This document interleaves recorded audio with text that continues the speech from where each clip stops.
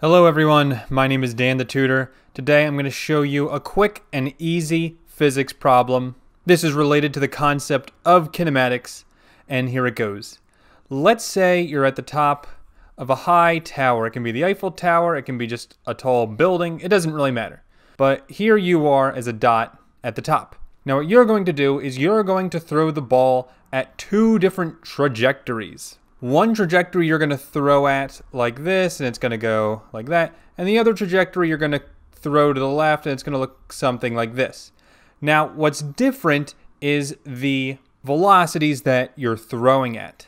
So for instance, this velocity you're throwing at here, let's say it has a velocity of 4i hat plus 6j hat. Now, if you're not familiar with I hat and j hat, then you're probably familiar with x hat and y hat. It's the exact same thing. I don't care which one you use, but that's the first velocity on the right. The velocity on the left, since it points to the left, let's say it has a velocity of -5i hat plus 6j hat, which is the same thing as -5x hat plus 6y hat. Now the negative just means it's going to the left. If it's positive, it means it's going right or upward. And so my question is going to be, which hits the ground first? And this is a really easy question if you know what to look out for. All you need to do to determine which one hits the ground first, you just need to tell me which has the greater Vy. In other words, the greater y component of velocity. If you can tell me that, then you know which one's going to be in the air longer. So I think it's pretty straightforward in the theory. In other words, if you throw something more upwards, it's going to hang in the air longer. And the only thing I have to say more than this is I only care about the y component. I do not care about the x component at all.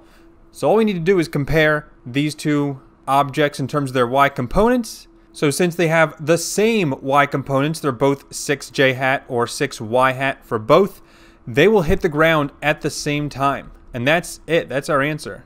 Hit the ground at the same time. And again, the reason why is because their y component of velocities are equal to each other. Now, if I asked a second question, if I asked which one travels farther in terms of the horizontal distance x, which one will travel farther, well, that's now a question for the x component. Specifically, we would use the equation velocity equals distance over time. We use this for the x-axis of a projectile motion problem. And yes, this is projectile motion because why? Because we have objects going through the air affected by gravity and only gravity. So this is projectile motion, and in other words, I have this equation to use.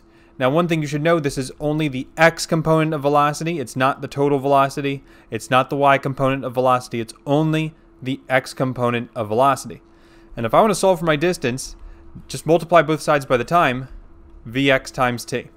Now, normally we would need more information to solve this distance to see which one's farther.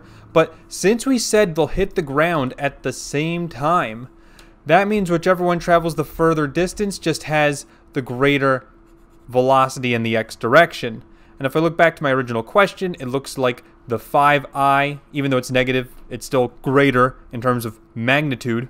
The one on the left is going to travel farther because its velocity is greater. So the answer is left object travels farther.